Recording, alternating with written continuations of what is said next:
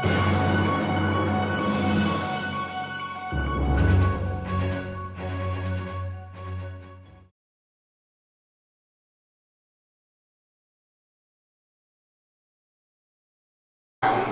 the history of human civilization. Do I believe in the God that you believe in? Yes. Okay, that's probably what I was guessing. Is that the Christian God? Catholic. Catholic, that'd be Christian. Yeah. Okay, so, every time I hear someone say that God, I ask people, what is God to you? They say God is good and God is all powerful. And, okay. So then, you know what happened? This happened in the 1700s. The city of Lisbon, Portugal. 1755, I think was the year. If I'm off by like 3 years. Lisbon, Portugal, one of the holiest cities in all of Europe. A Catholic city. All Saints' Day, one of the holier days in the Christian calendar, back then especially. Everyone was in church, worshiping. That morning, there was an earthquake. And that earthquake, what buildings are most susceptible to earthquakes? The tallest, biggest buildings. And this is 1755. What are the tallest, biggest buildings in Lisbon? The churches. So, that morning, 80,000 people died in their churches from the collapse of the domes, the walls, and what followed the earthquake? Are you watching? Guess what? A tsunami followed the earthquake, basically wiping the city of Lisbon clean. Okay. That was the beginning of what we today think of as the modern atheism. Because at the time people said, if God is all loving, how could he have possibly done this? God presumably controlling the forces of nature. We're not talking about man's inhumanity to man here, which would be the consequence of free will. We're talking about nature. And so people at the time, led by people such as Voltaire, asked the question, if there is a God, and we had this tsunami that killed 80,000 people and wiped out a holy city on a holy day, collapsing churches onto people's heads, then either God is not all powerful, or God is not all good. If we define good by being interested in your health and longevity, that's a fair definition of being good, I would think. And so that created an entire philosophical rift in the theological community, and people parted ways at that time. So when I look at the universe and I see asteroids coming down to strike and rendering species extinct, I see forces of nature that would just as soon have us dead or extinct. I don't see the goodness in the world that people speak of. And am I being selective? I don't think so. A tsunami hit Indonesia, 250,000 people died. An earthquake hit Haiti, 250,000 people died. This is nature killing us. I've joked about it. I said, another earthquake comes, we should get the hint. The earth is trying to shake us off. You ever see a dog like shake after it's wet? It's like, earth, say, get off. Humans, messy. So, when people define God in that way, I don't see the all good part. I see some good, I see a lot of bad. Nature trying to interrupt my health and my longevity.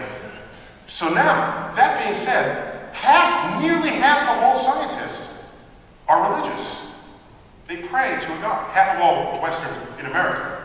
So being a scientist does not make you not believe in God. Nearly half. Here's the difference. The scientists who are productive, who are also religious, do not use the Bible as their science reference. The Bible, they've removed and they use the Bible as a source of their spiritual fulfillment and enlightenment. and they draw a line in the sand. And Galileo said this first. Galileo, a religious Catholic man in Italy. He said it first. He's reading the Bible, and he's got it, but then he invents a telescope. He builds a telescope, best one ever. And he's looking at the universe, and he said, this doesn't match up.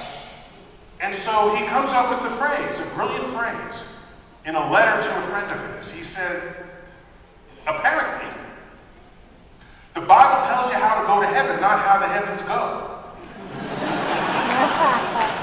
So he drew the first line in the sand between how you might relate to your religion if you're going to live in a physical reality.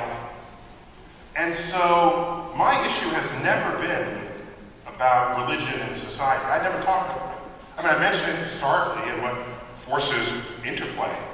But we live in a free society where we tell ourselves that.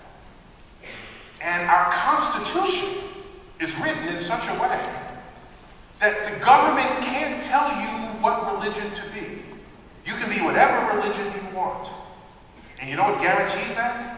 It's because our Constitution, ratified in 1789, makes no mention of God at all.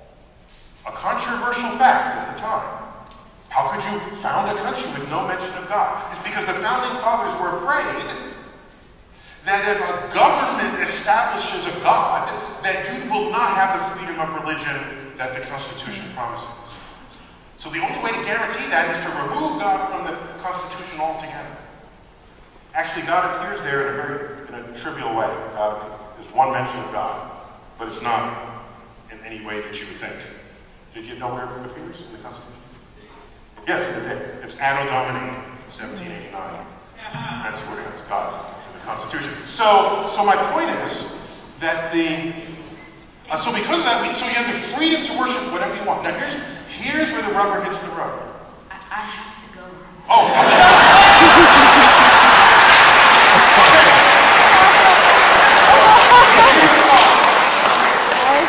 Since you are our future, I want you to understand something and not forget it. Are you ready? Okay. Religions all over the world constitute what we call belief systems. Okay? And your freedom to believe whatever you want is a right and even a privilege in a free society. That's a good thing. Consider, however, that if you believe something that's part of a religious philosophy, and someone else has a different religion that's a different religious philosophy, and you're not agreeing with one another, and there's another religion over here, and another over here, and they don't agree, you're still free to believe what you want. But what that tells you is that it is unstable to build a government on a belief system. What you want is objectively verifiable truths around which we can all agree. That's what you build your economic system on, your governance on. Once you have that, then you go forth to your mosques, and to your churches, and to your... Go forth and preach and believe whatever you want. But know the difference, as Galileo did, between how to go to heaven and how the heavens go. That's my answer.